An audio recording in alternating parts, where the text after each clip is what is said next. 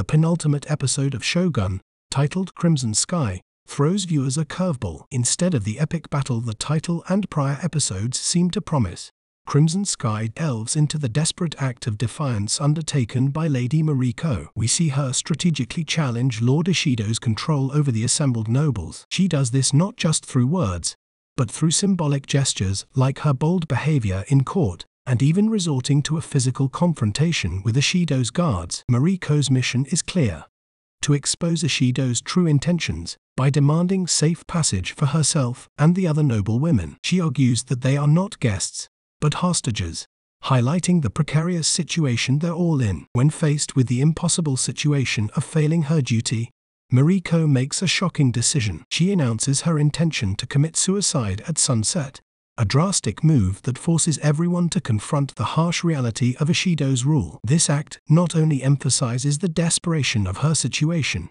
but also serves as a powerful protest against Ishido's tyranny. The episode adds another layer of emotional complexity, with Blackthorn's reaction driven by his deep love for Mariko.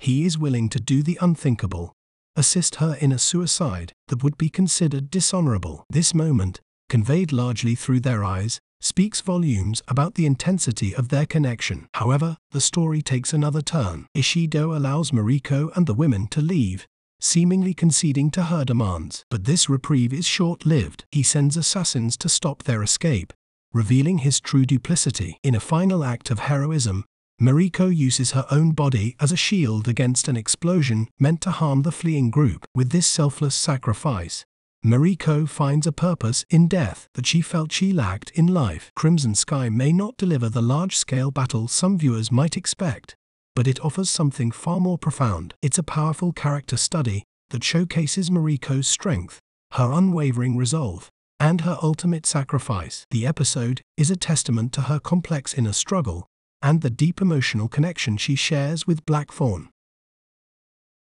Episode 9 of Shogun delivers a devastating blow, with Lady Mariko's tragic death. This act of selfless heroism sets the stage for a high-stakes finale with far-reaching consequences. Mariko's mission: expose Ishido's deception. Following Lord Toranaga's secret plan, Mariko embarked on a dangerous mission. By becoming a prisoner herself in Osaka, she aimed to expose Ishido's claim of hosting the nobles as guests. This forced his hand: either acknowledge holding hostages or release them. A ruthless solution and a fleeting reprieve. Ishido, unwilling to relinquish his power, opted for a brutal solution, silencing Mariko. While granting permission to leave, he orchestrated a surprise attack by shinobi assassins during their escape. This betrayal left Mariko trapped. Despite a brief hope kindled by the permission to leave, her fate was sealed. Facing death with purpose, unafraid of death, Mariko chose to face it on her own terms. Refusing to flee and leave others vulnerable,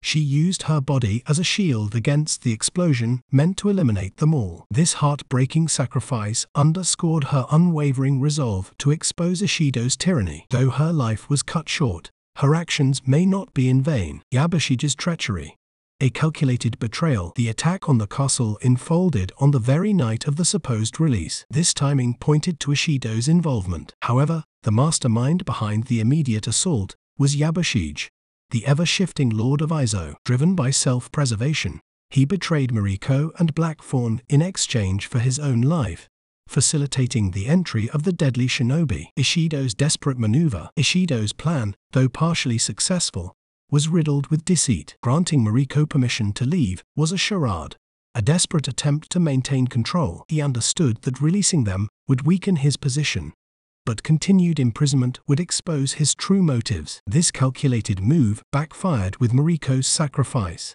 potentially allowing some hostages to escape and reveal his treachery. A glimmer of hope amidst the tragedy. Despite the tragedy of Mariko's death, a glimmer of hope remains. Her actions may have achieved her mission. If any of the protected hostages manage to escape and expose the events in Osaka, the truth about Ishido's tyranny will come to light. This could severely weaken his power base, isolating him, and potentially turning the tide in Lord Toranaga's favor. Blackthorn's grief and Toranaga's looming move. The emotional fallout from Mariko's death will be significant. Blackthorn, having confessed his love only hours before, will undoubtedly be devastated. His anger will likely be intensified upon learning of Yabashige's involvement. Meanwhile, Lord Toranaga's absence in this episode doesn't diminish his influence. Mariko's actions, fueled by her past and loyalty to him, have disrupted Ishido's stability. With potential defections from other daimyos and the possibility of escaping hostages spreading the truth, Toranaga may finally have the upper hand as the series heads towards its climax.